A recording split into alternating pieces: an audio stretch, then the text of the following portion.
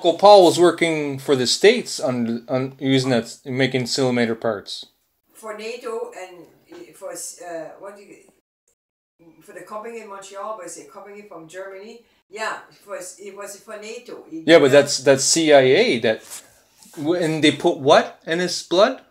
No, it's part like it looks like he swallowed some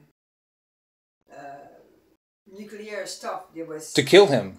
It was trapped. That's the same thing. That's the same thing with Russia. Yeah, but that's the same kind of style of Russia.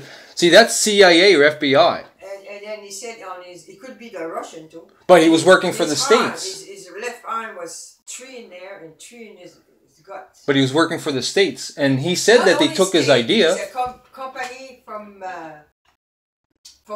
for Germany that was stationed in Montreal. But he was doing that for the States, the simulators for the States.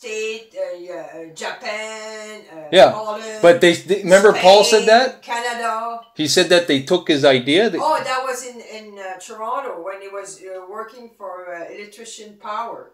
They did something there, and then somebody that was before.